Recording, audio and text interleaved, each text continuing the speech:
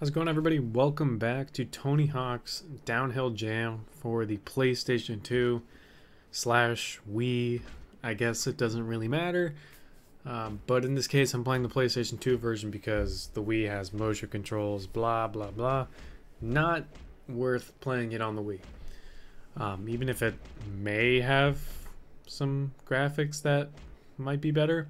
Either one, I don't remember either one having very good graphics.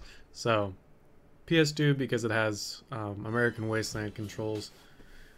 This is the first session of Downhill Jam that I did after a long hiatus and doing Project 8 in between. I kind of stopped Downhill Jam, one, because it sucks. I bumped my phone. Sorry about that. One, because it sucks. This game sucks. It's not fun, it's repetitive, and it controls like crap.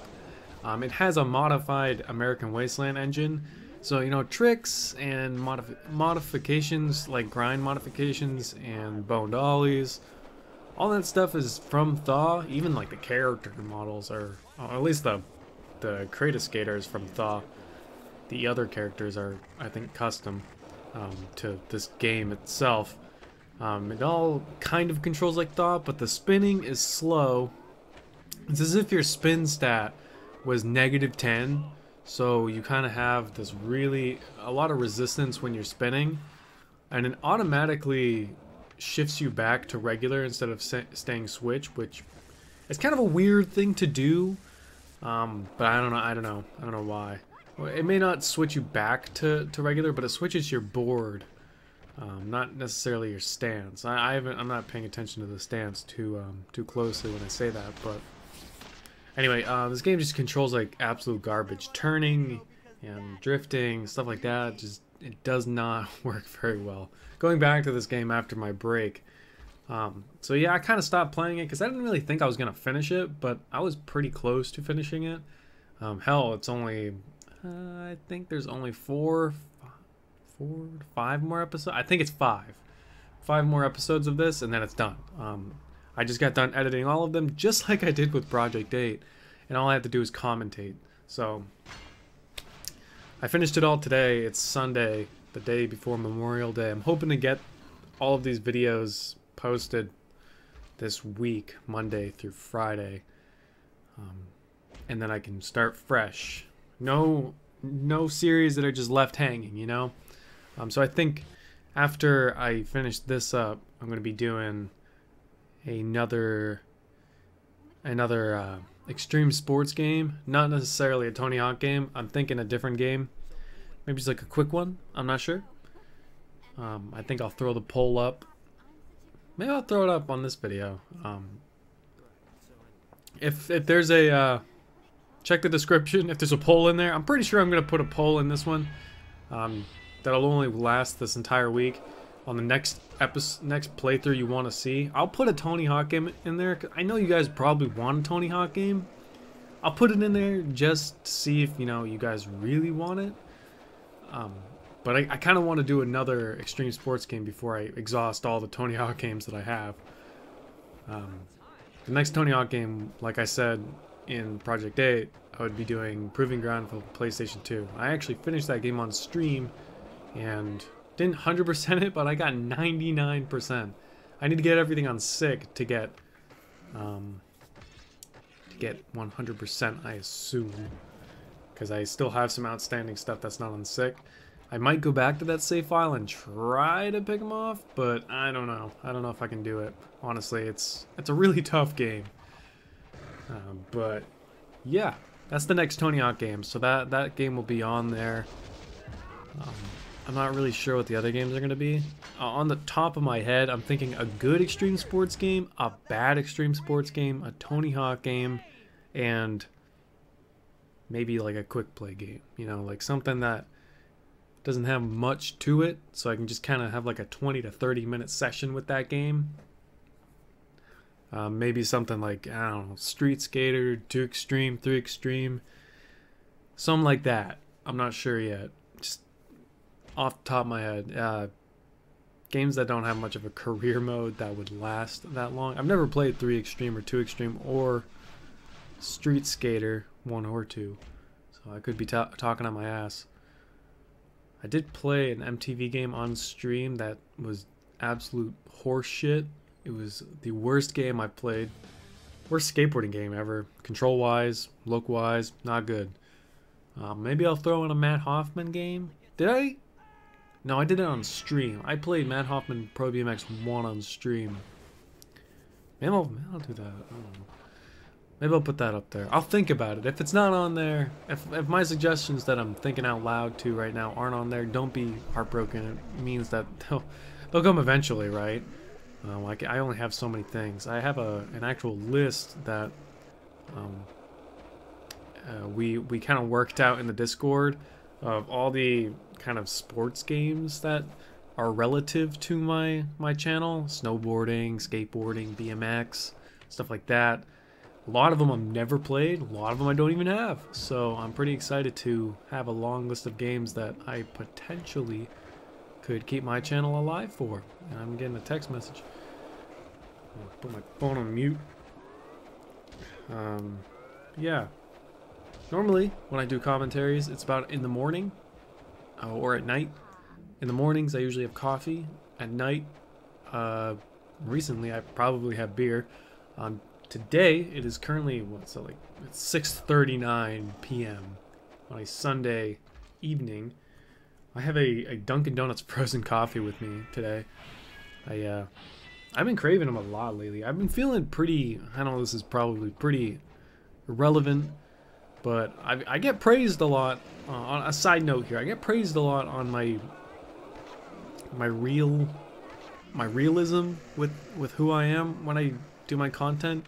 That kind of makes me feel like a lot of content creators these days aren't very real or very upfront with their emotions. You know, you're providing content to people.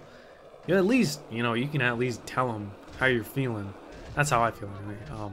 I kind of got that from not only just living my life, but watching Let's Players like Nintendo Capri Sun. He's as real as it gets, man. He's one of the coolest people I could even imagine. I've met him. I met him once. I've seen him like 3 times at conventions. But yeah. So, anyway, I've been feeling kind of shitty lately. Just a lot on my mind. A lot of, I don't want to say I'm depressed, but I feel like I'm on the verge of depression again. I've been on and off with depression, and it's just been really fucking stupid. It's been so stupid. I hate it. I may sound cheerful right now. I don't know if this actually sounds cheerful. Usually my cheerful sounds monotone anyway, but man, I only let loose like this when I do commentaries because it feels good to get the content out. It feels good to actually record content, get it out there, to know that it's gonna be uploaded. I think once everything gets to the commentary stage, it looks good. If I get all the editing done and then the commentary, I'm doing the commentary, I'm like, yeah, this video is actually going to go up. Unless my commentary ends up being bad. A lot of the cases it is, but this is a first take, so let's hope this is good. But I think I'm still kind of fresh off the Project 8 playthrough. It's been about a week or 2 since I recorded the last episode, so... And I haven't streamed for the past couple weeks. Week? I think it's been a week. I took a break after Project 8, like I said I would. And I've just been kind of chilling. But content, I think, has really kind of made my depression more bearable in ways. The depression doesn't really go away. It's just always there, man. It's always there. I could be having the best day of my life, and when I finally get home after this long day of having a lot of fun with a lot of cool people, a lot of nice things going on, even when I went to PAX, once you sit down and you let your mind just go, that's it, man. That's when the depression just goes, because you just get sad. I don't know, I get sad a lot. That's probably why I don't sound so cheerful in a lot of my streams, my commentary. It's not because of any certain situations that are going on. This certain scenario, I am kind of dealing with something that I don't want to, that I haven't really discussed with anyone publicly, which is my bad, but I'm not ready for it yet. just doesn't have to be a certain scenario that goes on to make me upset or sad. When my mind wanders, man, it goes, man. It's just gone. I love doing this kind of stuff, and I've loved doing it since I've been in high school because it helped me through high school, like I've mentioned a million times, where shit was always on my mind. It was always just so annoying. There was so many annoying things in high school, and doing these Let's Plays, man, it totally helped me through all this stuff, and it's awesome. And you guys are awesome because you guys basically helped me through all this stuff. And I hope one day anyone that's struggling with depression, I hope you guys find a similar or the same outlet of kind of relief, because it's really nice when you sit down and do something and it makes you happy, even if it's only temporary. If it's like, I'm happy for how long this video is, I don't know, like 15 minutes. I don't even know how long it is. However long it is when I do my commentary, it's like 15 minutes of happiness. Hell, I'll fucking take it, man. I'll totally take it. I wasn't very happy when I was playing this game. I'm glad I'm doing post commentary on this, because it's not fun to commentate this game in real time. I spent 30 minutes on one race, and we'll get to that in part like 22. I just edited all this, so it's kind of fresh on my mind. But yeah, man, it's all, even if it's temporary, amazing. It's amazing. If you haven't felt depressed for months, man, all the power to you. I feel like I've gone through this phase. Sorry. I feel like I've gone through those phases where I'm not depressed for a long time, and you don't think about it. You don't think about how happy you are, because I feel like depression it overtakes everything you're thinking, where you're so consciously sad that you can't think of even being happy. But when you're happy, you're not like, hey, I'm not depressed. It's like, no, I'm happy. And you're not even thinking that you're happy. You're just living your life, man. And I think that's kind of an interesting thing. I've never actually thought about that until I said that out loud. But yeah, I never actually thought in my head, huh, I'm happy. Look at that. Look at that glitch. I'm glad I caught that. Look at that. My game is fucking... I think I corner glitched into that. Yeah. I never consciously think I'm happy. It could be totally different. I don't know. But yeah, we all have our struggles. No matter how amazing I may seem to some of you, I'm not. That's probably super douchey to say. I'll say that. A lot of people praise me, and I love hearing you guys, enjoy my content and who I am as a person. I'm glad you guys can enjoy me, like my content, that is, and who I am. But I don't know if I'll ever be that content with myself. That kind of contradicts what I said about myself in the last video, where I liked being alone. I love being alone. But I think those are two different things, where you're finally happy with yourself versus wanting to be alone. I don't know. I'm kind of rambling now. This is the end of the video right here. This is the last couple seconds. I hope you guys are enjoying Downhill Jam. I'm sure this video has already gone downhill with the way I've been talking, but never think that you're alone out there. Always try to stay positive. There's people out there willing to help you. I'm willing to help you. You guys are amazing. Hope to see you guys in the next episode of Tony Hawk's Downhill Jam for the PlayStation 2. I'll see you guys then. If you happen to watch, have an amazing day. Goodbye.